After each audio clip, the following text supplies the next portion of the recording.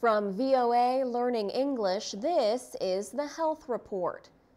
You wake up early one morning to prepare a meal to take to work, and then you forget it. Has this ever happened to you? Researchers say they now have proof that self-reported minor memory loss sometimes led to greater mental decline 6 years later.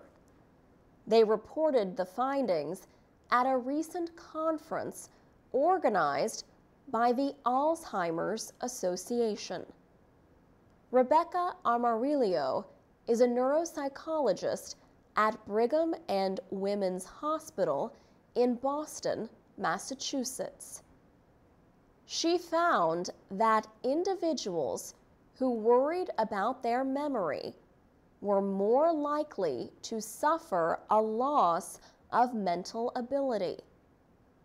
Her research showed such persons were likely to have a protein called beta amyloid in the brain.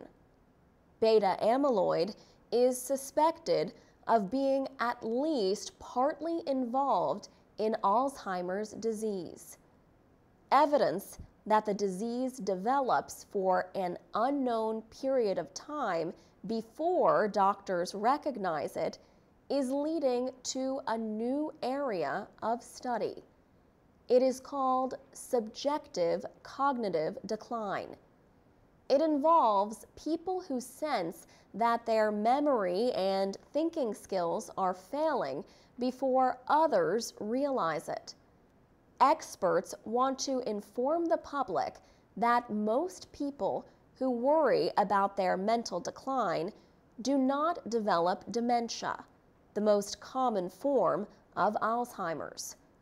What they are experiencing is truly natural and normal aging.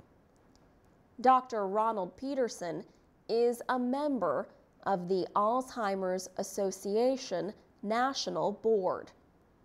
He says people should be tested if they fear they might have the disease. He says doctors might ask patients about other issues like any medicines they are taking or whether they suffer from anxiety, depression, or stress. He says all those things can cause changes in memory. For VOA Learning English, I'm Alex Villarreal.